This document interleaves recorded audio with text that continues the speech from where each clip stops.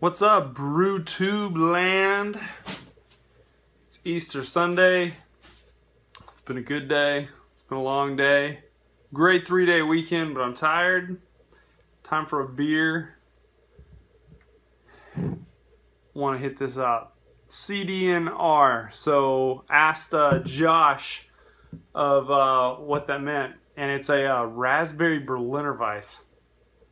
So I can't wait to get into this thing. All right. Again, subjective reviews. But I have a feeling there won't be a problem here. So I do a Berliner as well that I'm very fond of. So it'll be interesting to see differences and similarities. Nice pink color. It's a little darker in person than it is on the camera, what you're seeing. Dang, nice carbonation. See some bubbles streaming up. It's got just a little bit of foam on the top, a little bit of head, but mine does the same thing. Sometimes it's hard to keep any head retention on some of these beers, some of the sours. Oh wow! So right off the bat, I can smell the background. I can smell the base Berliner a lot. I can smell that lactic acidity with just like an underlying kind of breadiness to it, maybe, which mine kind of has the same thing. But then on top of that, and kind of in the forefront, is like a really nice, fresh kind of raspberry. And now I don't know if he did this, and hopefully he'll comment below, or I can ask him if he did this with actual raspberries or if it was a syrup. I do my base Berliner, and then I buy like fresh, really nicely made raspberry syrup. So I don't actually fruit mine.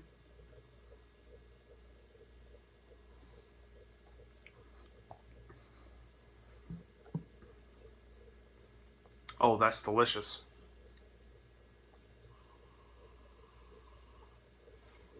The taste follows the nose somewhat.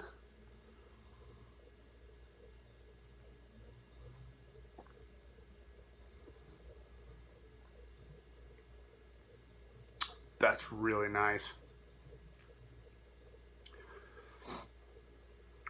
The body on it's light, which for the size that a Berliner is, on top of what it's made out of, traditionally it's like half Pilsner malt, half wheat malt, I believe. So it's not going to have a ton of body to it necessarily. Phone gave out of memory. Yeehaw. But man, I've been sitting with this for a couple minutes.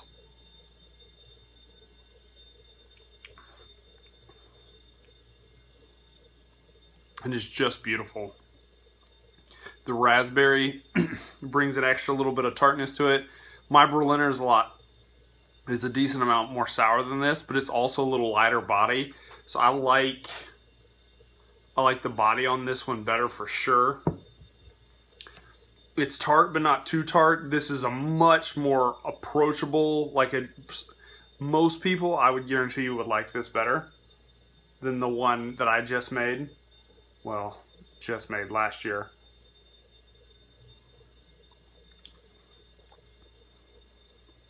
But I love the raspberry. It's about a medium. It's not light. It's not heavy on the raspberry, which is beautiful because I don't like. You don't want it to just punch you in the face and overwhelm the rest of the beer. And this thing is crystal clear. Look at that. It's ridiculous. And you can see the carb. It's got great carbonation. Josh, you killed it, man. Killed it on this one. I'm interested to know if you did like a kettle sour, or if it was a longer. I would imagine it's a kettle sour. Most Berliners are nowadays.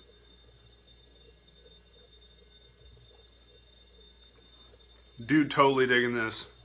I'm going to be asking you about process on this one, and see how it kind of compares to mine. Whether you use like a lab pitch, like a Weisse or a White Labs lacto, or maybe even like Good Belly, as opposed to how I do mine, which is just the grain. It's just the unmilled grain I throw in there that has the lacto on it.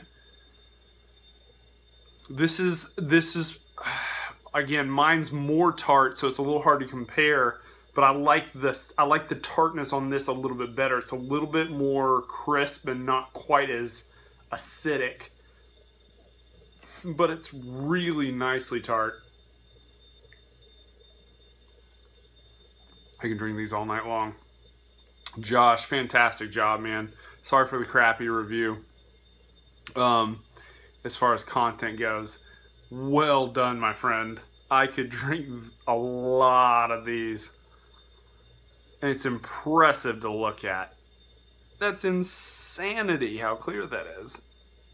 And some of that you can't see because I got some condensation on there. Look at that. Killed it, Josh. Thank you. Thank you, thank you, thank you. Another one that I'm going to sit back and enjoy the rest of this. Y'all have a great rest of your night. Cheers. Turn off.